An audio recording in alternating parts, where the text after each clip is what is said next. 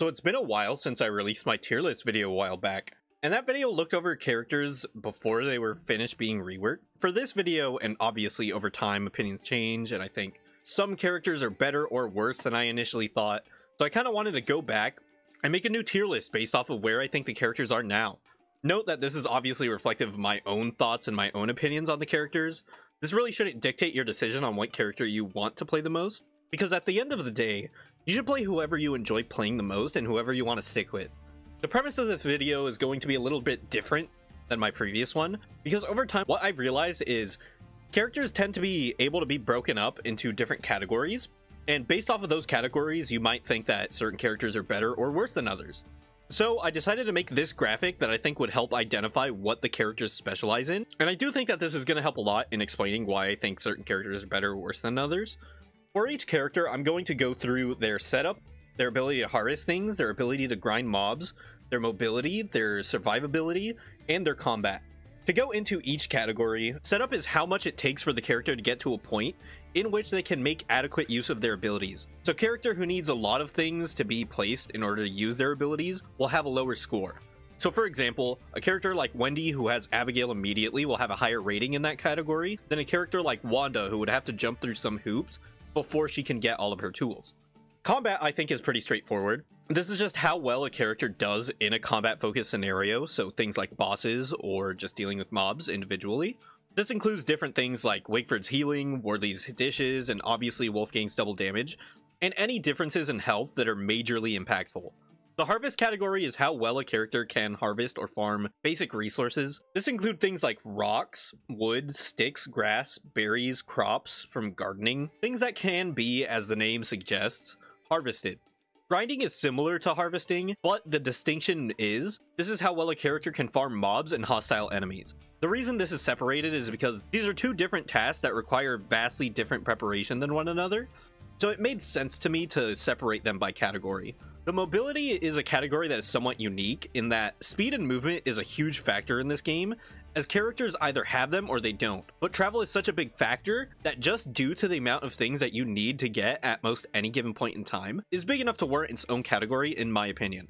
The character's survivability is a category that seems non-specific at first glance, but as far as characters go, some characters are simply better at ignoring the conditions that the game puts you in than others, and are therefore much better at just day-to-day survival. This is for characters that can do things like ignoring the seasons, dealing with hunger, sanity, and health easily, and things of that nature. So without further ado, let's start at the beginning.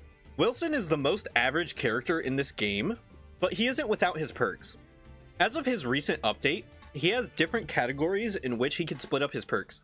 That being the torch category, which can essentially make his torches last longer and glow a bit brighter, and he can also throw it to provide a stationary light. The alchemy category can turn items into other items, for example logs to twigs and vice versa, transmute minerals into other minerals, that being things like flint to rocks and vice versa, and can turn certain mob resources into other mob resources, such as beard hair into beefalo wool and vice versa. His beard category can make his beard grow faster and can make his beard provide more insulation, and at its final stage, he can put food in his beard as extra inventory slots. The shadow category allows the crafting of pure horror to dreadstone and vice versa, and pure horror to nightmare fuel. Additionally, this provides a 10% damage resistance to nightmare creatures and a 10% damage increase towards lunar mob. The lunar innovator tab also allows you to craft pure brilliance into infused moon shards and vice versa. Wilson's setup is in a weird position in that he levels up over time, but after that his perks are all available at the beginning of the game. Whether or not you want to count this as a setup for the character is up to you, but because it's a one-time unlock, I'm assuming that you'd already have it. It's also really easy to just cheat the days by using console commands if you want to go down that route and you have that option. But because it's a one-time unlock and it transfers over throughout the entirety of your playthrough once you unlock it initially, I think there's definitely something to be said about his setup being bad because it requires you to unlock all the insight, but once you unlock it, it transfers throughout the entirety of your playthroughs. It's in a very weird position. His setup is a little bit contentious in that regard, but for the sake of this, I'm going to assume that you already have all the points unlocked. So I'm going to assume that you have 15 insight to spend on whatever category you want. There isn't really anything to say about his harvesting, farming, or mobility, because he is just incredibly average in all of these. There is something small to be said about his ability to harvest things, just because if you harvest one thing, you could turn it into another. But usually the exchange rate on those is enough to not warrant you going through it and just farming the things outright, with the exception of things like gems. But ultimately, it's not enough to make a difference of the individual character's ability to harvest large amounts of resources. His ability to survive, however, is somewhat boosted by the fact that he has a beard. Having an extra 3 inventory slots for food, and being able to just ignore temperature for the most part, will help the character tremendously in just day-to-day survival. His ability to turn big meat into morsels will also help him turn things like 1 pig kill into 2 meatballs, assuming that he has the filler for it, and that'll be just a nice thing to help him out throughout his days. For this reason, Wilson is in B tier. I think this is probably just going to be the very average tier. I don't think many characters are going to be here because I think characters are either really good or really bad most of the time. But this is to be expected of Wilson's performance since he is the basic boy. It makes sense that he's about average. Willow is definitely not the most amazing character in this game, but she definitely has her perks. Just to run down her perks, she gains sanity from being near fires. She has fire immunity, which is what it sounds like. She can stand in and be caught on fire with no downsides. She has a lighter which she can use as a torch, albeit with less light radius, and can be cooked on. She also has the perk where she extinguishes smoldering things faster, which is exactly what it sounds like. This also doesn't deal any damage whenever you extinguish it. She has increased fire fuel efficiency, meaning that she can fuel things like campfires, or fire pits, or even endothermic fires, with more efficiency than other characters can. Willow also has access to Bernie, which will draw the aggro of any nearby nightmare creatures, and if Willow is at low enough sanity, it will turn into Bernie ! Which will turn into a big mini-boss that fights for you, has 1,000 health, and draws the aggro of any mob nearby. Willow, however, is less insulated, meaning that Willow freezes faster, and she also doesn't get as much insulation from insulating items such as a winter hat, and takes less hits than average to become frozen due to the effects of things like Ice Hounds or Deerclops' attack. Fire immunity pairs pretty nicely with her ability to gain sanity from being near a fire. Her ability to extinguish smoldering things faster is nice, and her fire efficiency is also something that is pretty nice. But the real standouts of Willow's kit is her lighter and Bernie. Before I go into detail about those, I would like to say, Willow probably does need a buff, or at least more perks that focus on her fire-based themes. Just as a little side note. Bernie helps tremendously throughout the game, as his ability to draw the aggro of large groups of nightmare creatures makes him amazing in the ruins. He's a lifesaver in groups where other people have low sanity and are spawning their own nightmare creatures, and he also decreases the amount of time required for you to deal with nightmare creatures, since his constant aggro drawing ability lets you just hold F to attack them. Willow's lighter is pretty nice for her since it can be used to get value from cooked things on your way around the world. This paired with rock fruit, which are some of the best food in the game, mean that you can not only get hunger reliably, but bits of health throughout. Willow's ability to cook on fires faster helps a bit with preserving large quantities of food that might be going bad, and saves time in cooking things over the fire. All of these perks are pretty nice, but nothing is too majorly impactful, I would say aside from Bernie, to push her to a point where I'd say she is an amazing character.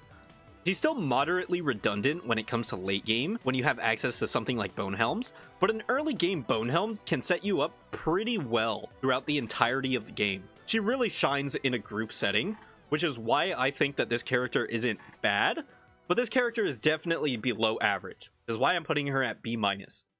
Wolfgang is rather straightforward. He is kind of the muscle of the cast, so to speak. He has a mighty meter that gives him some benefits when it's above a threshold, and, mostly, disadvantages when it's below a threshold, with everything in between being the middle ground. His non-specific downsides, those being the ones that he just has, regardless of what form he's in, include a 6.25 sanity drain from dusk and night. This is different because every other character has a 5.0 sanity per minute. Everybody else loses 5 sanity per minute during dusk and night, but Wolfgang has a 6.25 when not near an ally. The effects of insanity auras from monsters are also increased, and he also has to deal with his might meter management. When Wolfgang is mighty, he deals double damage, he has the ability to carry heavy items with no speed penalty. He has no speed penalty from wearable items that would give you a speed penalty, those things being things like a piggyback, a marble suit, and the ice cube. He has plus 30 cold insulation, faster chopping, mining, and hammering with a crit chance, and he has better rowing. In this form, however, he also does have minus 30 heat insulation. When Wolfgang is wimpy, He has minus 30 cold insulation, plus 30 heat insulation. He has a minus 25% hunger drain, but he also deals 75% less damage. Wolfgang's setup is really easy to do since you just need to chop down trees or mine rocks in order to raise his might meter. That paired with the option of making dumbbells makes it really simple and really easy to consistently raise. But the fact that you have to manage it frequently is a pretty annoying downside in and of itself. His ability to harvest things is higher than average since he can get tree chopping and mining done quickly, but this isn't more efficient since he also uses more durability when he's in his mighty form. Grinding out enemies is also easier for Wolfgang since more damage means that you could deal with enemies faster and easier than most other characters. Wolfgang's mobility is also a bit higher, just due to the fact that he has more options that help him with both traversing the oceans and moving things like suspicious marble from one point of the map to another. The fact that he also isn't hindered by the piggyback's downside can help quite a bit in traversing the world and just going back and forth. All of these are just options that other characters simply don't have. However, I will say that him stopping to announce that his meter changed sucks a ton for Wolfgang, and it has a habit of happening in the worst times possible. Wolfgang's survivability does suffer a bit though, since his frequent sanity loss is an annoying thing for him to deal with. His increased resistance to temperatures helps him a bit, but isn't an amazing perk since most of the time you're going to want to be mighty. Needing to manage his might meter can also become tedious over long spans of time, but isn't something that's unmanageable. His combat ability speaks for itself, since bigger number, better person and whatnot. I do feel like people value Wolfgang, and double damage, a bit too much in the grand scheme of the game, since combat isn't really something that you do too often as time goes on, outside of the bosses that you could set up farms for. Ultimately though, Wolfgang isn't a bad character by any means, which is why I'm putting him at A tier. There's no doubt that Wendy is a strong character due to the large amount of applications that you can have for her abilities. The primary ability being Abigail, which is what Wendy really revolves around. Abigail being a big AoE tank that can deal with small hordes of enemies, as well as dealing additional damage to primarily non-AoE enemies. An amazing perk and probably one of the single strongest perks in the game, which is probably why all of Wendy's next perks kind of revolve around Abigail. Wendy has access to the Ectoherbology tab, which allows you to craft certain items. To give you a quick rundown, the Revenant Restorative increases Abigail's regen from 1 per second to 3 per second for 1 day. The Spectral Cure-All increases Abigail's regen from 1 HP to 20 HP per second for 30 seconds, which is less consistent than its counterpart, but more effective. The Unyielding Drought doubles the duration of Abigail's shield from 0.5 seconds to 1 second for a day, which if you're unaware, the shield absorbs all damage after the first initial attack. The Distilled Vengeance doubles the duration of Abigail's shield for 1 day, and all mobs attacking the shield will take 20 additional damage. The Nightshade Nostrum makes Abigail deal nighttime damage during day and dusk.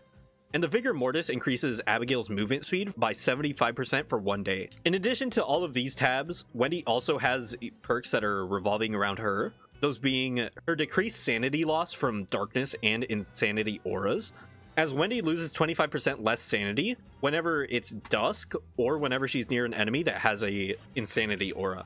Wendy also has the downside of dealing less damage without Abigail, as Wendy only deals less damage than average if she isn't attacking with Abigail applying her debuff.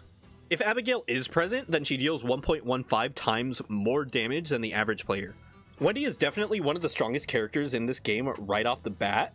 Spawning with Abigail and being able to get the stuff she needs to buff Abigail almost immediately is an insanely strong option. She harvests basic resources the same as any other character, but her ability to farm large amounts of things like spiders, spelunkies, and hounds, to some degree, and things with small health pools is extremely useful. Her mobility is the same as an average character, and her decreased sanity drain helps her quite a bit just existing in the caves, which is why she's better at ignoring sanity than average. Her decreased sanity loss might not sound like too much, but it can be the difference between needing something like a Tam O'Shanter in the caves versus needing a top hat. Since Wendy is one of the few characters that has the option to passively gain sanity by just wearing a top hat while living in the caves full time, which helps tremendously in things like summer. Abigail helps Wendy a ton in single target combat, those being enemies that have a single target rather than an AoE. This includes enemies like Dragonfly, Bee Queen, Crab King, or even Fuel Weaver, since she provides a debuff to the enemy, which isn't specific to her. If Abigail is providing the debuff to that one enemy, every character can benefit from the small damage increase. All of these things combined do help Wendy's case in being a very strong character. However, over time she tends to fall off due to having better alternatives to farming enemies, though most people point to her 75% damage, that being without Abigail once again, as being the main reason why she's held back. But most of the time you're gonna have Abigail out, so I don't think that's too big of an issue. The big thing is there are just alternatives that help you farm things that she already does a great job of farming, but the fact that she could just bypass all of that helps tremendously throughout the game. For this reason, I'm probably going to put her in S-. I don't think that she is as good as the characters that I'm going to put in S rank, but I don't think that she is as bad as the characters that I'm going to put in A, which is a little bit of an oxymoron because, you know, characters that are in A tier probably aren't bad to begin with, but I digress. WX is a very fluid character in that he can do a ton of things pretty well after gathering the necessary scans. His main gimmick is his circuits, which, to give you a quick rundown, his Hardy circuit increases max HP by 50 and takes 1 pin. His Super Hardy circuit increases it by 150 max HP and requires 2 pins. His Processing circuit is plus 40 max sanity, 1 pin. Super Processing circuit is plus 100 max sanity and 2 sanity a minute regeneration, and it takes 2 pins. His Bean Booster circuit regenerates 5 HP every 30 seconds and is plus 100 sanity and plus 2 sanity a minute. This requires 3 pins. His Chorus Box circuit gives him a sanity aura of plus 5 a minute, and it talks to plants nearby. This is 3 pins. His Gastro Gain circuit is plus 40 max hunger, 1 pin. His Super Gastro Gain circuit is plus 100 max hunger, and hunger drains 20% slower at 2 pins. The Acceleration circuit is 25% movement speed, requiring 6 pins. The Super Acceleration circuit is plus 25 movement, plus 40 movement, or plus 50% movement, depending on whether or not you choose 1, 2, or 3. These require 2 pins. The Thermal circuit is plus 25 heat radius, plus 20 minimum temperature, and food loses freshness 25% faster. Drying off rate is also increased by 10%. This requires 3 pins.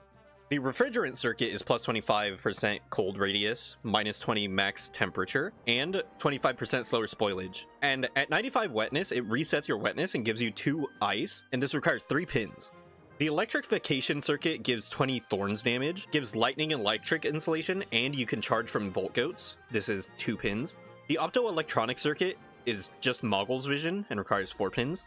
And the Illumination circuit grants small light radius and is 3 pins. WX's downsides are that he has lower starting stats, since WX has some of the worst stats in the game when he spawns in, but it can easily be remedied with just getting the app for it, so to speak. He also takes damage from rain and wetness, so rain will damage WX and wetness will make him passively lose health, which is of course a downside paired with the fact that if he's wet enough, then he'll drain his charges on his slots. WX just has to scan things once in order to get access to his perks, which still requires you to scour the map for the mob in question, but once you have it in the world, you have it. It's basically the same thing as prototyping. He doesn't really have anything to help him out in harvesting things, and he doesn't have too much to help him out with combat. His mobility is easily one of the best in the game, being leagues above everyone else. His ability to ignore most core aspects of the game through one thing or another is incredibly strong and allows him to survive with very little effort on his part. And his combat abilities aren't really anything too major, since his only tools to help him out with combat are things like speed, which, while it does help him take less damage in theory, it doesn't really help him kill the thing better than anybody else, aside from Thorn's damage, which is more of a meme than anything else. Overall, WX's versatility definitely puts him higher than average. However, I don't see him faring as well in regards to ranking as Wolfgang. But at the same time, the fact that he is more versatile does kind of raise the question of whether or not he should be higher. He's definitely going in A tier. Wickerbottom has an insane amount of options to influence not only her, not only the things that she does, but Wickerbottom has tons of options to influence the world as a whole, which ultimately results in her being one of the most powerful characters in this game. Wicker's whole kit revolves around her books, so we should go through those, just get an idea of what they do. Birds of the World calls 20 to 30 birds to land within a certain radius of the caster. Sleepy Time Stories puts nearby mobs to sleep. Horticulture Abridged grows 10 food plants within a certain radius. Horticulture Expanded is the upgraded version of this, which grows 15 food plants and tends to nearby garden plants. Applied Silviculture grows nearby grass, saplings, trees, and reeds, and calls down tree guards. On Tentacles spawns up to 3 tentacles. The End is Nigh generates consecutive lightning strikes. The Angler's Survival Guide spawns a school of ocean fish that can appear in the ocean type it was read in. Pyrokinetics Explained extinguishes all burning or smoldering objects within a 3 turf radius, including campfires and fire pits, so keep that in mind if you do choose to use it. The Fiery Pen is spawned from each reed, which can be used as a fire staff. Overcoming Arachnophobia spawns a small spiderweb under the player that slows all mobs except other players and flying mobs. Tempering Temperatures removes wetness from players within 4 tiles, dries their inventory, and sets the temperature of the characters to 35 degrees. The Lux Eterna creates a beam of light above the player which functions the same way as a surface light in the cave does, but it only lasts for about half a day. The Lux Eterna Redux is the upgraded version of this. It summons a beam of light that lasts for 2 in-game days and covers a slightly larger radius. Practical Rain Rituals toggles rain. It's pretty straightforward. It turns rain on or off depending on whether or not rain is on and off when you read it. The Lunar Grimoire forces a full moon to happen and resets the lunar pattern as a result. Apericultural Notes summons 2 friendly Grumblebees that will follow the player up to a maximum of 16 Grumblebees. The Everything Encyclopedia lowers the requirement of prototyping items from Science, Magic, and Think Tank tiers for each player within 4 tiles for 1 craft each. This can be stacked, so if another character is near you and you just read it all times, you're going to get the 3 crafts value out of the Everything Encyclopedia. All these books combined turn Wicker into a powerhouse with the ability to effectively turn summer into a longer spring, turn spring into autumn too, force full moons every night so that light sources aren't really necessary. She can improve the growth of other resources with such efficiency that you don't have to harvest things for in-game years. She can help tremendously with early game options with books that give her access to tons of shortcuts that help to get a stable position early on. And Wickerbottom provides such an insane amount of options to negate threats in seasons. She does, however, suffer from the fact that she needs quite a bit of setup. All of these books require papyrus, as well as their respective resources, such as living logs, feather pencils, down feathers, etc. And to get all of these, you're going to want a bookcase, if not 2, which poses its own form of difficulties in getting. Wicker does help herself in gathering these things with her books, but the setup is definitely not anything to scoff at, especially considering the fact that some characters just start with their kit almost entirely available to them right off the bat. Her combat abilities are about average, but her ability to grind out mobs is boosted by tentacles, though I personally don't like them. So for all of these reasons, and then some, I'm putting her at S tier. Woodie is a very interesting case in the scope of Don't Starve, because he's very much supposed to be the jack of all trades, which in the eyes of some makes him bad, but in the eyes of others makes him pretty nice to have, with one major exception. So Woodie's perks are pretty varied. He has faster chopping speed overall. He starts with Lucy the Axe, which is an infinite axe, with the downside of it being annoying. And his biggest perk is all revolving around his transformations. All transformations give 204 insulation to heat and cold, and a 70% water resistance, as well as night vision. These transformations trigger during a full moon and can be forced through eating monster meat or crafting their totems. In these forms, his hunger is replaced with a awareness meter and steadily goes down if you don't perform the transformation's respective task. The first transformation we're going to go over is his moose form, which gives him 59.5 damage and 90% armor. This also gives him the ability to charge into things, causing AoE damage in his path, but it also damages structures, so keep that in mind. He also loses meter faster when he's not fighting, and is slightly slower when it comes to movement. His goose form gives him the ability to walk over water, and increases his speed by 1.4, but he loses his meter faster while not moving. The beaver can chop trees, mine, dig, and hammer things. This also removes the ability to spawn tree guards or poison birch nuts. However, keep in mind that mining, digging, and hammering is less effective in this form. If you're not doing any of those things, then the beaver meter goes down quite a bit. All of these end up meaning that Woodie is a jack of all trades type of character, who has pretty easy access to his whole kit, only requiring monster meat for the most part, and the additional easy to get resources. His ability to chop trees and mine things as Werebeaver with no need for a pickaxe or a hammer makes him slightly better at harvesting, but not enough to put him in a solid B in that regard. His ability to grind out mobs is also helped by Weremoose, but it's pretty lackluster all things considered. His mobility during goose form is fine. Increased speed and access to the ocean stuff helps a ton early on. And Moose helps a bit with combat, but most of the time you're better off just playing Woodie with a helmet, unfortunately. Because all of these are bound to transformations, it also locks you out of things like picking things up, and locks you out of your inventory, which makes them a bit too committal for my liking. His survival is a lot worse than other characters because of an event that happens late game called Moonstorms. Moonstorms guarantee a full moon each night, and Woodie suffers tremendously from that, since he's gonna transform every single night whether he wants to or not, which can drain hunger and sanity incredibly quickly and hinder his overall ease of survival. I will say though, Woodie is kind of nice to have until Moonstorms exists, or if you don't have access to either enough characters that he fills the roles of, or any of the characters. The characters that he's typically compared to are things like Maxwell and Wurt, since their ability to chop wood overshadows Woodie almost entirely. His Wortmoose form also has some uses in his AoE charging attack, but that can also be done by Abigail, Wendy's dead sister. So ultimately, Woodie's kind of stuck in a position where he's not necessarily better than everybody, but he is a lot more condensed in regards to what his character can do. I definitely don't think that Woodie is a bad character, but he isn't great. I definitely think that he's better than Wilson just because of how many bases that he does cover, but that's about it. Wes is... well, he's Wes. You know, everyone knows how big of a meme Wes is as a character. He's a challenge character that is basically meant to make things harder. I don't really know whether or not it's worth it to get into his perks. Like, Wes is just kind of bad, but for the sake of being thorough, let's just run through them. Wes starts with a pile of balloons that lets him craft some nonsense, which you could go through that. He can craft a balloon, which when popped deals 5 AoE damage. He can craft a speedy balloon, which gives a speed boost for a small amount of time that steadily deteriorates, but it also indicates a position on the map, so you could use it to mark things, I guess. His party balloon provides AoE sanity when it's popped. The inflatable vest prevents damage from drowning. Taking any damage will cause it to pop and deal a static 5 damage. This can't really be negated through any means, like Wigfrid's damage resistance or wearing a football helmet. His balloon hat protects him from lightning strikes and some wetness resistance. Popping it will also hurt the player. Wes also has a lot of other perks that just make him kind of unfortunate.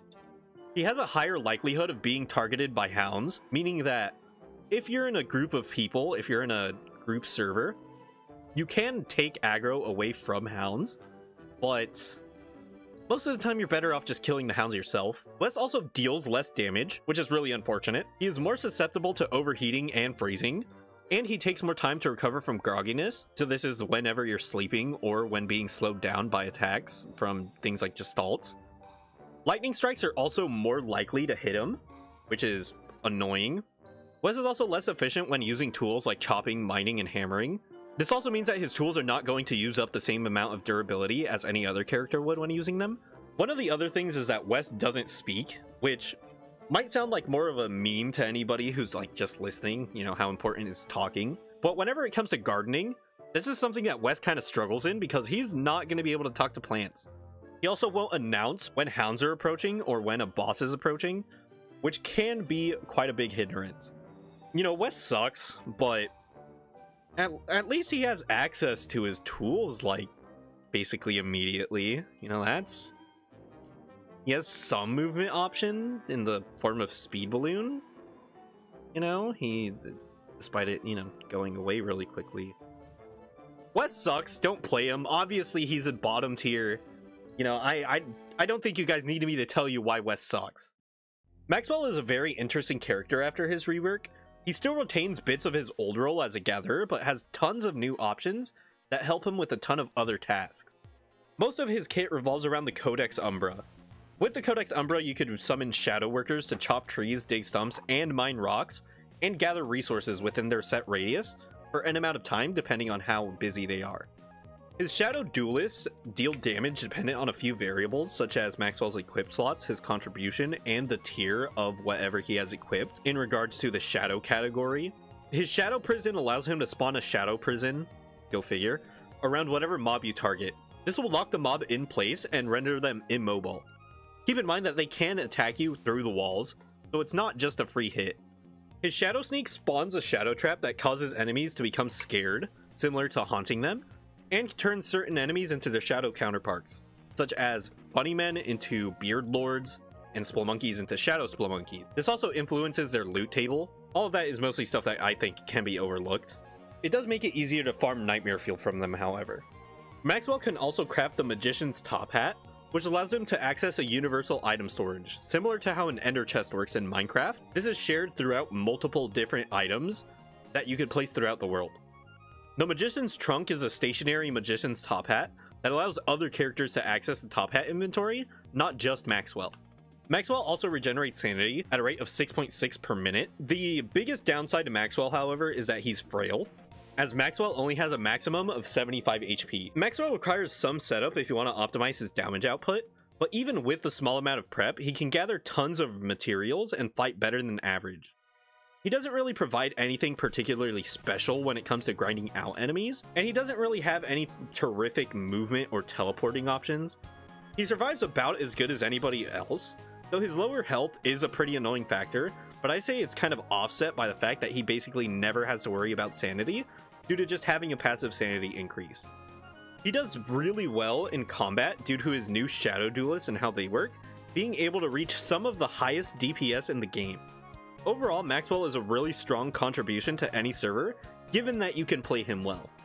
I'm a little bit on the fence of putting Maxwell on S tier, if I'm being real. I see his utility, and I acknowledge that, like, Maxwell is an incredibly strong character, but in order to reach his full potential, I think he kind of relies on Wickerbottom and her books in order to become like a staple in a server, since Maxwell paired with Wickerbottom's books means that he can also harvest things incredibly quickly. Depending on whether or not you want to factor other characters having like synergies with one another, or depending on whether or not you want to factor in like how bad his setup is in regards to optimizing your damage, because while I do put his setup at B, this is just for like what he has immediately, because you don't really need his extra damage from having like high tier shadow equipment, but it's definitely nice to have.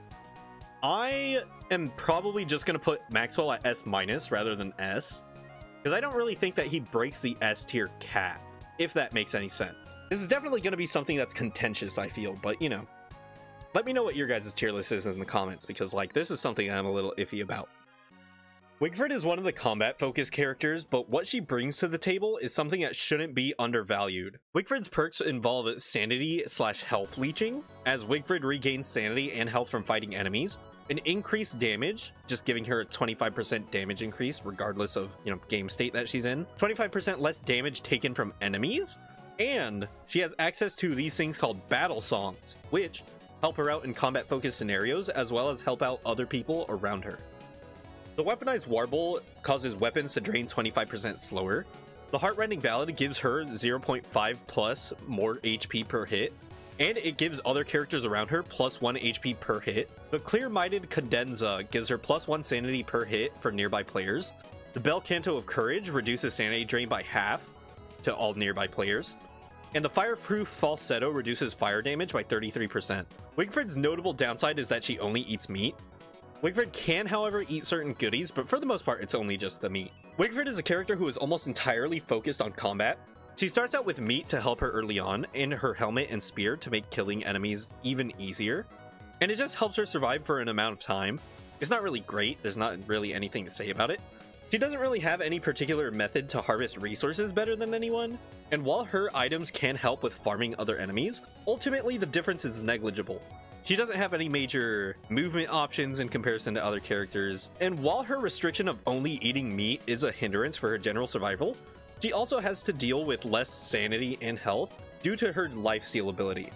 This also just helps her with fighting things. Paired with her songs, she can be a ton of help in fighting bosses with significantly less prep, which gives her a great combat stat. Overall, Wigfrid's a pretty above average character. I wouldn't really say that she's like amazing, she's not particularly great, but I definitely think saying above average is a good description for her, which is why I'm putting her in A tier. Weber is a character that benefits tons from having as many spiders as he can to overcome most everything in the game. Weber's main appeal is that he can tame spiders. All spiders are neutral and can be befriended with meat. Weber is also able to eat monster meat with less penalties than other characters. He grows a silk beard, which over time provides a small amount of insulation and can be shaved for more silk. But most notably, Weber has the ability to craft things that are spider themed. Spider eggs are craftable only by Weber. He has a den decorating set which lets Weber decorate up to 5 dens, which will reduce the size of the spider web that they give off and make all nearby spiders neutral to players. He has a webby whistle, which is used to bring out spiders from their dens and rally spiders to you, similar to Soothing Abigail. He has a shoebox, which de-aggroes all spiders within an area and dismisses all befriended spiders. He has Healing Glop, which applies an AoE healing that affects both spiders and Weber. He also has the option to turn spiders into other spiders using Switcherdoodles, which all have their own various effects based on each archetype of spiders. He also has the ability to shave dens and sleep in tier 3 spider dens. And his major downside isn't really that great. He is a monster character, which means that pigs and bunnies, as well as catcoons, are going to aggro onto him. But that's about it. I guess another one of his downsides is his 100 max sanity, which is still manageable. It's not really anything to write home about, all things considered. But Weber's kind of a average to below average character in that regard.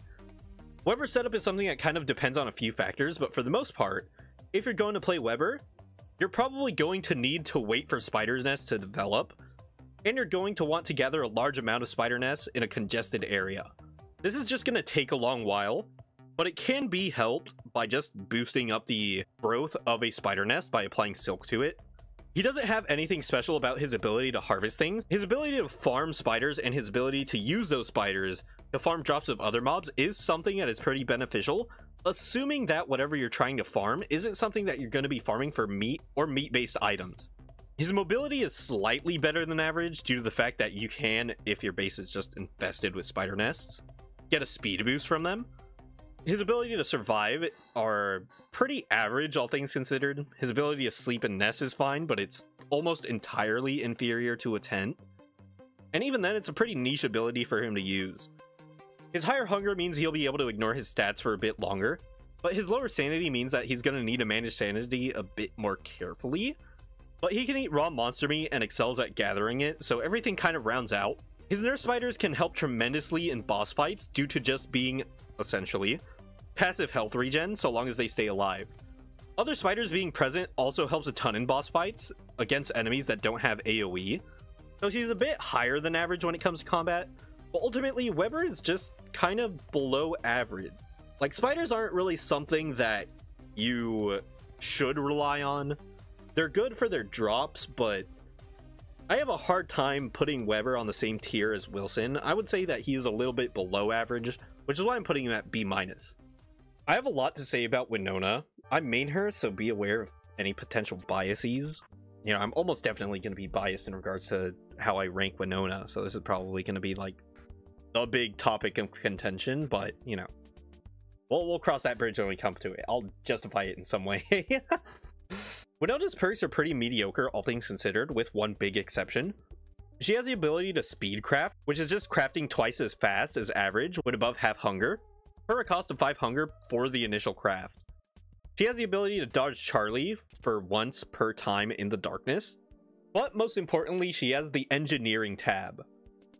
This includes her trusty tape, which stacks up to 40 and repairs clothing similar to a sewing kit, Winona's catapults, which are stationary turret-esque items that deal AoE damage, Winona's spotlights, which provide a small light radius around the player, and Winona's Gemerator and Generator, which both power the catapults and the spotlights, can charge WX, but the normal Winona Generator uses Niter, as opposed to the Winona Gemerator, with an M, that uses gems to power them. Winona's speed crafting also relies on her hunger. When she is below half hunger, she loses the speed boost and instead crafts slower. Winona has some horrendous setup in order to play her as effectively as you'd want. And she doesn't really have anything to help with gathering the resources. However, and this is pretty important, Winona is the best character when it comes to grinding out large amounts of mobs at a time. She's almost uncontested in that regard, since a properly set up Winona farm can be expanded almost indefinitely. She doesn't have any extra movement / mobility options, and she does about as good as any other character at surviving. Her lowered crafting time is definitely an amazing thing in mega-based servers, in which you'd be crafting large quantities of one item more than average, and her catapults can help with most general combat in this game, but her real appeal is how well she does in regards to farming enemies. That is easily the best thing, and honestly, I think that is enough, personally at least, to put her in S-. I have a hard time saying that she's S tier, But the fact that she can expand her farms infinitely, the fact that she can use them to farm a wide variety of enemies, just puts her at such an advantageous position because of that one thing alone. I will say, however, Winona should get more. You know, I think Winona's design right now is kind of lackluster, but that's for another time. That's a video for another day. Wortley is a very tough character to put on tier list because his downside is very impactful and his upsides are fine, kind of. But a lot of his perks revolve around his food, which have some uses, but overall are kind of meh. He has access to the portable crockpot, which provides the ability to make unique recipes, as well as the name would imply, just being a portable crockpot. He has access to Asparagus Spacho, which provides 25 hunger, 10 sanity, and 3 HP. Requires asparagus nice to make. The main appeal of this is it decreases temperature by 40 degrees for 5 minutes. The Bon Bouillon, which is 150 hunger, 5 sanity, and 32 health, requires bone shards and an onion. The Fish Cordon Bleu, which is 37.5 hunger, minus 10 sanity, 20 HP, requires frog legs and fish. But this has the added benefit of providing wetness immunity for 5 minutes. The Fresh Fruit Crepes give 150 hunger, 15 sanity, and 60 HP. They require fruit, butter, and honey, which are pretty beefy stats, all things considered. Glowberry Mousse gives 37.5 hunger, 10 sanity, and 3 HP, but it requires a glowberry / 2 lesser glowberries and 1 fruit. This also gives you a light radius for 3 days, keeping you protected from Charlie all that time. The Grim Galette gives 25 hunger, 5 sanity, and 1 HP, and requires 2 nightmare fuel, 1 potato, and 1 onion. This also has the quote-unquote benefit of swapping sanity and health. The Hot Dragon Chili Salad gives 25 hunger, 10 sanity, and minus 3 HP, and requires 1 dragon fruit and 1 pepper. This increases temperature by 40 degrees for 5 minutes. Keep this in mind because I'm going to be touching on it later. The Monster Tartare gives 62.5 hunger, minus 20 sanity, and minus 20 HP, and requires 2 units of monster food, those being monster meat or durian. The Moqueca gives 112.5 hunger, 33 sanity, and 60 HP, and requires an onion, a tomato, and a fish. Puffed Potato Souffle gives 37.5 hunger, 15 sanity, and 20 HP, and requires potato and eggs. The Voltgoat Schaudfreude gives 37.5 hunger, 10 sanity, and 3 HP. It requires Voltgoat horns and 2 honey, and it applies electrical damage to the player's attacks for 5 minutes. In addition to just the crockpot, he also has the portable grinding mill and the portable seasoning station. The grinding mill allows Wortley to make spices, while the seasoning station allows Wortley to apply those spices. Each spice does a different thing, so let's go over them. Garlic powder reduces incoming damage by 33% and requires garlic to craft. Honey crystals doubles mining, chopping, and hammering speeds, and also requires honey to craft. Chili flakes increases damage by 20%, requires pepper. And seasoning salt increases the HP of crockpot dishes by 25%, requires salt. His biggest downside is that he is a picky eater. He's only able to eat crockpot dishes, which, given that he starts with the portable crockpot, isn't too bad. He also gets diminishing returns if he eats the same dish, but for the most part, you could kind of ignore this downside by just relying purely on meatballs and meat stew, assuming that you have a steady income of meat.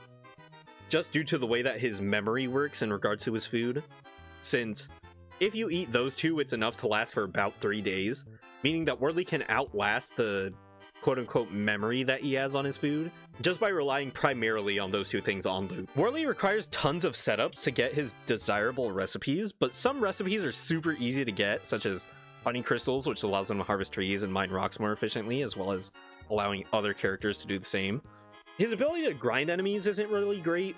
He just has a standard character kit in that regard. His mobility is standard, his ability to survive is questionable, due to his major downside of only being able to eat recipes from the crockpot, as well as his diminishing returns. His combat abilities are pretty good, since Voltgoat Schaudfreude is an incredibly strong option, especially when spiced with pepper flakes, leading to some of the highest damage output in the game. Wortley benefits more from giving other characters his items, however, and as such, that's where he really shines, as a swap character. Yeah, it's really unfortunate. I think Wortley as a character is pretty bad. He has some interesting options. The biggest thing about Wortley is that his upsides are kind of whatever, Like, obviously he does have the recipes that do unique things, and I think that's really where he shines. But the recipes that do unique things are pretty few and far between, and either their ingredients to make them are pretty limited, or like just kind of out of the way to get, or they are deceptive in how good they are. For example, the hot dragon chili salad and the asparagus gazpacho, while they do decrease or increase their respective temperatures, the amount of time varies, because the way it actually works is these things are essentially thermal stones that the longer they exist in a world when not bundled up, keep that in mind, the less effective they are. Meaning that if you leave an asparagus gazpacho in something like the icebox for, I don't know, let's say like 1 minute or 2 minutes, it's not gonna go bad, it's not gonna get stale, but it is going to lose the amount of time that it decreases your temperature. Same thing with hot dragon chili salad. If you leave it in an icebox for n amount of time, it's going to lose the amount of time that it increases your temperature by. So ultimately, those two are pretty bad, just due to that one change, making it really hard to stock up on them for future use. Other than that, all of the other recipes are kind of out of the way to get unless you're already super committed to farming, which in and of itself requires quite a bit of setup to get the necessary ingredients that you want. A lot of them are just really hard to justify their cost. One of the biggest standouts, however, is his Volt Goat Schadenfreude, being able to boost the damage of a lot of characters to insane numbers. His easy access to some of his seasoning also helps tremendously, such as honey crystals, since honey is probably something that you're going to want set up anyways. Just being nice to splash on most any dish that you're making, just because of how easily accessible honey is. But ultimately, I think Worley isn't good. Like, despite all of this, I think that Worley is kind of bad for his, like, horrendous downside.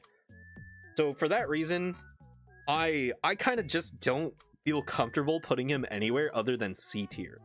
I think Wortox is probably one of my most controversial takes, because a lot of people are under the impression that he is an insane OP character, while I have made quite a few statements saying that Wortox is the contrary. But since those videos have been made, Wortox has seen a massive improvement since last time I made a tier list at least, which granted him the ability to teleport across the map. He gains sanity from healing with souls, and he gets more hunger from eating souls. So what do I think about Wortox's update?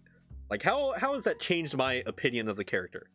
Well, to elaborate on his perks a little bit, Wortox has soul hopping, which can teleport short ranges, up to twice per each soul, and he also has the ability to teleport across the map for an amount of souls proportional to the range traveled.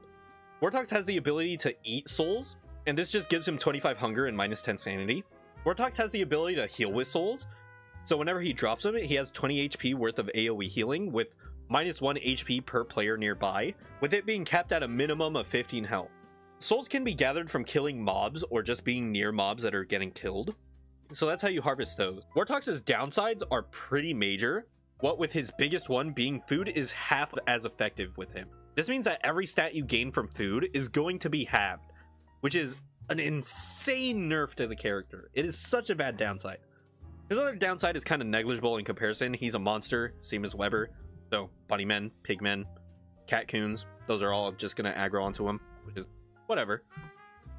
Wortox's setup is somewhat unique in that he can't really just get the things that he needs.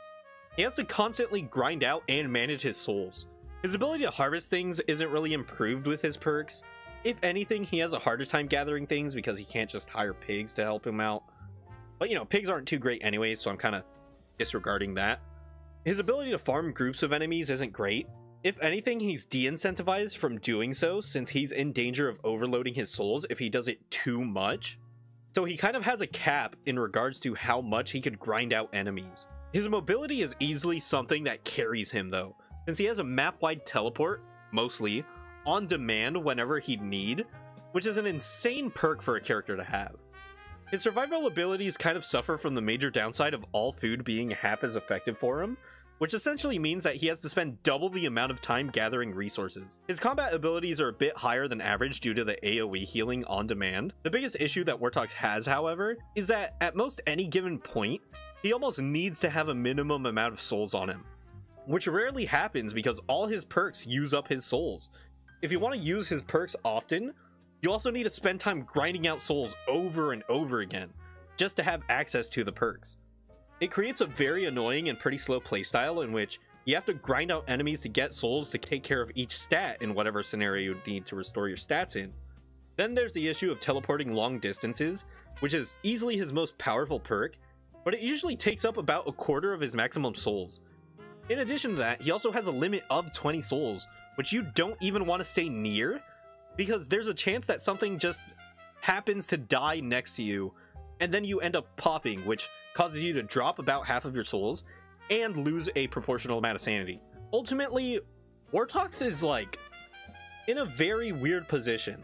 I understand why people say Wortox is a very strong character, because when he has souls, I definitely think that he is like an S tier character, maybe S-. He is an incredibly strong character when he has access to them. But if you want to disregard all of his setup that he needs in order to get all of them, then like I think that's doing an injustice to ranking the character. Because the fact is, you're going to have to constantly be grinding out souls, and you're going to have to constantly be going out of your way to do so. So at the end of the day, Wortox just isn't that great, just due to that fact. Like, sure, if you have the souls, he's fine, but more often than not, you're not going to have access to all of his tools at once, which is kind of bad. And it's for that reason that I'm putting Wortox at C tier. I am putting him above Worley, which, if you haven't caught on by now, this tier list is ordered. So, you know, characters from left to right are better or worse than others. And yeah, like, I get why people would disagree with me, and I get why people would be like, oh, well, actually, Wortox is really strong, because, you know, Wortox has all of these tools and all of these things at his disposal, and, like, a lot of people kind of conflate the idea of, you know, I'm saying that souls are annoying to get, not necessarily that they're hard. Having to constantly grind them out is where the character falls flat, not necessarily that the souls themselves are hard to get. It's that you have to go out of your way to do it. And you have to go out of your way to do it as often as you need to. Like, I understand that you could kill... I'm kind of going off on a tangent because I feel like people tend to disagree with me on Wortox more than any other character. But, like, the issue is never how hard it is to get souls. Like, anybody can grind out souls for, like, 8 minutes, you know, whatever, like a minute, 2 minutes, in order to get up to a full 20. But once you use them, they're gone. And then you have to do it again and again and again, and that takes up chunks and chunks of your day. Like, ultimately, it's just so... it's just so bad. I don't think Wortox is good. I'm putting him at C. I'm keeping him at C. He's still better than Worley, though, which is a little unfortunate for Worley. Wormwood is a very interesting character to play since he's very good at what he does, but he's also kind of bad in a lot of aspects. So if you like what he does and you rely on what he does, then he's pretty good. So Wormwood has access to living logs as a craftable item, requiring 20 of his own HP. He has bramble husks, which he can craft to absorb 80% of physical damage, prevents damage from cacti and spiky bushes for other characters, and deals damage to nearby mobs when you're taking damage. He has the Bramble Trap, which deals 40 damage in a 1-tile radius when triggered, and also damages any nearby player if they're not wearing a Bramble Husk. He has Compost Wrap, which restores 8 HP immediately and 32 over 32 seconds, giving him a grand total of 40 HP of healing. He's able to plant seeds without the need of a garden plot or tilling the ground. And easily one of his biggest upsides is his Sanity Manipulation. Wormwood gains sanity when planting seeds and loses them when chopping trees and digging up saplings, wraps up berry bushes, etc. Which ultimately means that Wormwood can manipulate his sanity by just dropping it or increasing it almost whenever he wants. Wormwood's able to use fertilizer to heal himself. He has access to blooming when it's spring or when he consumes growth formula. And he has plant neutrality, which means plants that would target Wormwood are just not going to target him. However, he does have the huge downside of having an empty heart, meaning that he cannot heal from food, which is an insane downside. Wormwood does have most of his perks available almost immediately, and he actually needs less than other characters to get started on something that is pretty nice to have. Wormwood's ability to grow crops better than most characters is what he specializes in, so his harvesting ability is incredibly strong. He doesn't really have anything to help him out with grinding out enemies aside from his Bramble Husk, which, while alright, also requires you to take damage in order to actually use them. Wormwood's ability to bloom is incredibly strong, giving him a speed boost that is very easy to get, only needing a rotten fish. And his ability to survive is pretty bad, honestly. While he does have access to a very efficient food source, easier than most characters, his biggest downside is in fact just his empty heart. Because he can't heal from food, it makes a lot of his options just that much worse. As a result, his combat also kind of suffers from it, just because it's very hard for Wormwood to heal mid-fight in comparison to other characters. That isn't to say that his downside is like insurmountable. You know, a good Wormwood player knows what they're doing and they could rely on other healing options, such as a Bat is a Wormwood fan favorite. But overall, all of this kind of like makes him have a very safe playstyle. It incentivizes him to have a very safe playstyle. However, he is very good at what he does and what he provides, that being garden crops. Depending on how much you value those, you might put him higher or lower, but I just think that they're all right to have. I don't think they're a necessity, which is why I'm putting him at B tier. He is higher than Woodie and Wilson just due to the fact of what he provides to the team. But, you know, it's really just a downside, which I appreciate the challenge of the character more than anything else. But, you know, that's neither here and there. That doesn't really have a merit as to how good the character is. Wurt is a character that I could go on and on about, and have. You know, check out this video. She excels at what she does, and what she does is very varied. She does have a bit of a learning curve, but it's not really that bad, especially given the rest of her perks. Starting off with her craftables, she has access to the Royal Tapestry, which is necessary to make a Merm King. She has Craft Merm Houses, which allows her to make homes for Merms. Merm Flortifications, which gives her access to Warrior Merms. A Clever Disguise, which allows other characters to benefit from some of Wurt's perks, such as hiring Merms and immunity to frogs. And she could craft Marsh Turf, which is what is required to place down all of these buildings. She can see where tentacles are, since they're highlighted for her in a small white circle. Wurt doesn't lose her inventory from drowning in the ocean, and only gives Wurt 50% wetness to do so. She is immune to most wetness effects, since she doesn't lose sanity when wearing wet items, due to the slippery effects of rain, or Moose Goose and Bearger for that matter. But keep in mind that she still loses temperature when she's wet. Durians and kelp fronds don't give Wurt a negative sanity effect, which is kind of big because it allows you to rely on those two things. She also has the both downside and upside, depending on how you look at it, of the Sea Wreath, Garland, and Milkmaid hat having flipped sanity values, meaning the Garland will actually take away sanity, but the Sea Wreath will increase it. She has the perks of Pocket Fish, which just gives her 3.3 sanity per minute whenever she has an alive fish in her inventory, and they deteriorate at a rate of 0.25 times the speed, and Dead and Spoiled Fish will make her lose 4.4 sanity a minute. Wurt can also read books to influence her sanity, with some raising and lowering it depending on the book. She doesn't, however, get the benefits that Wickerbottom or Maxwell will get from reading the books. Wurt also has the downside of pigs being hostile towards her, and she can't trade with the Pig King. This doesn't mean that she's a monster character, however, as Bunnymen and Catcoons don't attack her, which is pretty nice. One of her biggest downsides, however, is that she is a herbivore, which means that she can't eat meat and can only eat vegetables, fruits, and goodies. But she gets a higher hunger value from eating vegetables and fruit. Really, for the most part, Wurt's only downside is her setup, which isn't too bad given that with the use of her perks, she can gather most of the resources she needs pretty quickly and easily. Her ability to harvest large quantities of woods and rocks is insanely good, since Merms can do both at all hours of the day. Her ability to farm enemies is made better with Merms, since they will be hostile towards most enemies by default, and they won't eat a majority of drops from the common mob. Wurt has the ability to move faster on Swamp Turf, which she will probably cover as much as she can in just because of how Merms work. Her ability to ignore most seasons is insane, since Ice Beams allow you to ignore summer, and Sunfish basically allow you to ignore winter. Paired with her strong grip and ability to ignore wet clothing, allowed her to ignore spring about the same as any other season. She also gets more hunger from eating vegetables, paired with her ability to eat kelp with no drawback, makes her an amazing character for survival. Her combat abilities are increased due to Merms and Merm King being present, since Merm King will buff Wurt's stats to an insane degree for as long as she's alive, making Wurt one of the tankiest characters. Wurt is an amazing character once you get the ball rolling.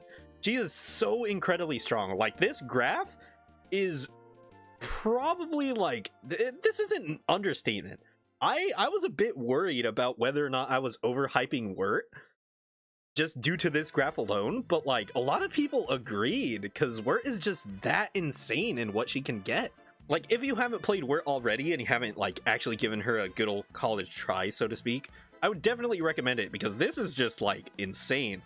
Obviously Wurt is fucking Wurt is S tier easy, if not the best character in the game, period. Walter is a very much don't get hit type of character due to his various downsides. Walter does, however, have a couple of cool options that are mostly unique to him. He has access to the trusty slingshot, which has different rounds that he could use. He has the basic pebbles, which deal 17 damage made with rocks. Gold rounds, which are 34 damage made with gold. Marbles, which is 51 damage made with marble. Freeze rounds, which freezes enemies made with moonrock and blue gems. Slowdown rounds, which gives 17 damage and reduces the speeds of enemies by a third for 30 seconds. Uses moonrock and purple gems. Poop pellets, which force non-boss mobs to lose aggro when they get hit by them. Cursed rounds, which deals 51 damage and has a 50% chance to summon a shadow tentacle. Melty marbles, which deal 59.5 damage, which is a trinket, from trinket things.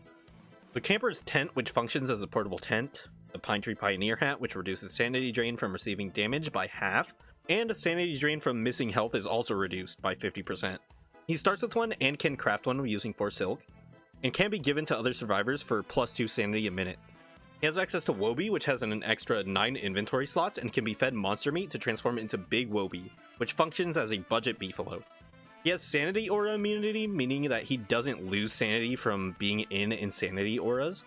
But he's also unaffected by clothing, which means Walter doesn't gain any sanity from clothing. He cooks on fires faster, meaning that, as the name would imply, he just cooks on fires faster.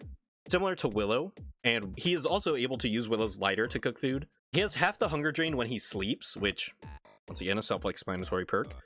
He has access to his storytime ability, which generates a sanity aura of up to +10 a minute for every survivor close to the fire.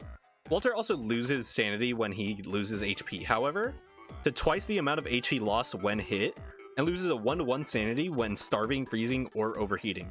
The Pine Tree Pioneer hat does have it, however, so it's good to have. Walter loses sanity passively when his health is missing, at a rate of 0.2 sanity per 1 HP missing. This is quartered when he's wearing the Pine Tree Pioneer hat, or halved when there are enough trees nearby, though this effect doesn't stack. He also takes 10 more damage from bees, which cannot be negated by armor. Overall, Walter is a kind of one-and-done deal. The fact that he has access to all of his perks right off the bat means that his setup is amazing. He doesn't really have anything to help him with harvesting or farming, but just due to having Wobie and being able to feed 3 monster meat means that his mobility is kind of crazy, being comparable to a beefalo. His survivability and combat stat, however, do suffer due to the fact that he will basically go insane whenever he takes any amount of damage, and this can be a huge hindrance while you're fighting bosses or just living your day-to-day. For that reason, I'm putting Worley in D tier. He's worse than Worley, better than Wes, which isn't a great place to be, all things considered. Wanda is a character that is almost designed around endgame and megabasing, just in her design. Her abilities are strong enough to make people think of her as one of, if not the strongest characters in the game. She brings tons of unique mechanics and tons of strong tools with her, those being the Clocksmith crafting tab. She has access to the Clockmaker's tool, which allows Wanda to take apart any watches to get the resources back. She has timepieces, which are just used in crafting all of her watches. She has the Ageless watch, which restores 8 age, and she starts off with one of these.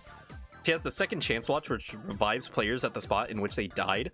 If haunted by Ghost Wanda, the clock breaks and only gives back half the resources. The Backstep watch gives Wanda iframes and teleports her back a couple of steps. The Backtrack watch allows you to teleport to a set point.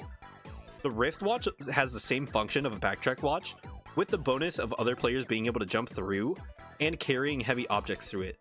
It basically functions as a temporary wormhole. Wanda's Alarming Clock is a whip type weapon which deals 81.6 damage and scales upwards with Wanda's age. Wanda also deals more damage with shadow weapons, as she gains up to 1.75 times the damage based on her age. Wanda also does not lose sanity from having shadow weapons equipped when she is at her oldest, that being when she's old.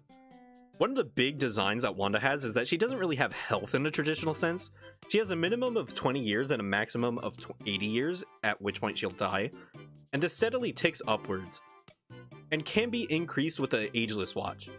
Due to this, she cannot heal with traditional methods, so healing food is off the table, making her Ageless Watch the only way to restore quote-unquote health. Wanda is a very interesting character because what she does well, and she has tons of options for most scenarios you'd want to deal with. And that makes her a very strong character even amongst the already mostly strong cast. Her arsenal is very unique in that nothing else really does it quite like she does. This isn't without its drawbacks, however, as Wanda requires quite a bit to get to the point where she can comfortably use all of her perks, with the biggest bottleneck being the limited access to tusks to make the backtrack watches. Without a triple Mac Tusk in your world, you were really shit out of luck in regards to setting up a travel network. Her day-to-day survivability is pretty admirable, all things considered. If you play cautiously and you don't take any unnecessary damage, Wanda effectively just has renewable jelly beans from the moment she spawns in. She also has higher than average hunger, meaning it's something that you're not going to have to worry about for a longer period of time. And her combat, I think, is pretty self-explanatory. She has a whip-type weapon, she has access to shadow armor with little to no downsides. Her whip weapon deals an insane amount of damage, the second best in the game. Overall, Wanda's like really strong. For the sake of being thorough, I should probably include him.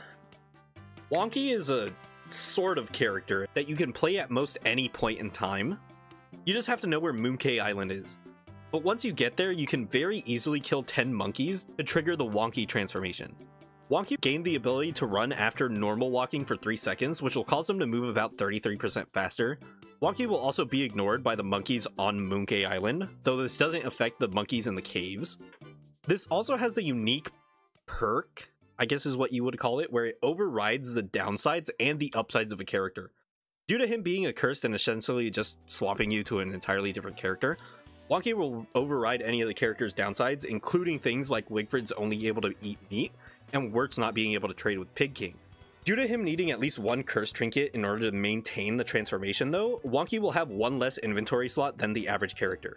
Wonkey is also slightly slower than average when he isn't running, and while he is running, he does lose 33% more hunger. He also has lower than average stats, with 125 health and 100 sanity, but he does have a respectable 175 hunger pool. Wonkey isn't technically a monster, but pigs and bunnymen do aggro onto him, but catcoons do not. Wonkey is more of a meme character than anything else. There isn't much to be actually said about him, aside from the fact that he exists. The fact that he overrides other characters' perks / downsides is something that is good in theory, but the fact that you have to go to Wonkey Island in order to revert the changes makes this such an annoying option. Wonkey is an incredibly interesting feature and is really unique. His setup is low because, well, Wonkey isn't the easiest island to find, and as a result, you can't even become the character easily. His harvest and grinding abilities aren't really anything to speak of, they're the same as every other character. His mobility is higher than average due to the fact that he does have the ability to run.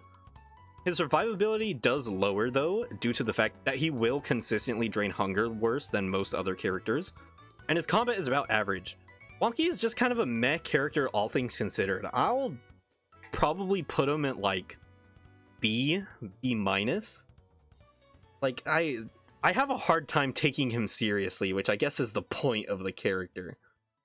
What I hope this list has shown you is that characters in this game are all pretty strong, all things considered. I think this game is amazing in that most characters are good options that anybody can play pretty well, but characters still have options unique to them, which will influence how you play the game and contribute to your goals. Hopefully nobody takes what I say in this tier list video as gospel, and I especially hope that nobody becomes obnoxious about my opinions and starts preaching about it or anything like that. At the end of the day, you should play the characters that you enjoy the most and try to get good at, using them in whatever way that you can. That's all I really wanted to talk about. Do remember to like, comment, subscribe, all that fun stuff, and until next time, bye-bye.